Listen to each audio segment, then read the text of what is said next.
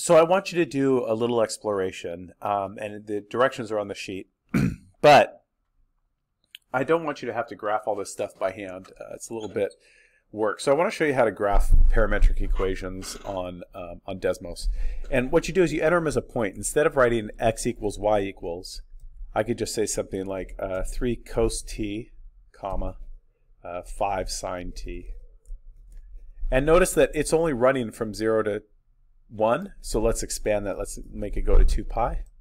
And that hopefully makes what you would expect. Center at 0, 0, offset of 3, offset of 5. All right. So what I want you to start to do is to mess around with these a little bit and start to mess around with the periods and start to categorize and start to make some shapes out of this and be able to make some predictions about what the equations would be or what the shapes would be from the equations. One of the things that we've talked about in here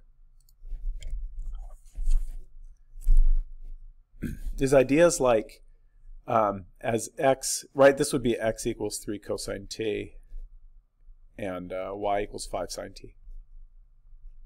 So cosine, I know, starts at an extreme and goes back and forth. So x would do this as t runs from 0 to 2 pi.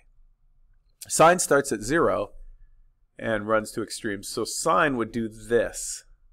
So while sine is doing this, one cycle, cosine is doing this one cycle in this direction, right? And together they make that shape. So let's double one of these. Let's mess with this just a little bit.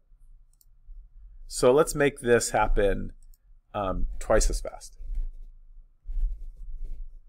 Wow, notice what happens is it starts to kind of get twisted up.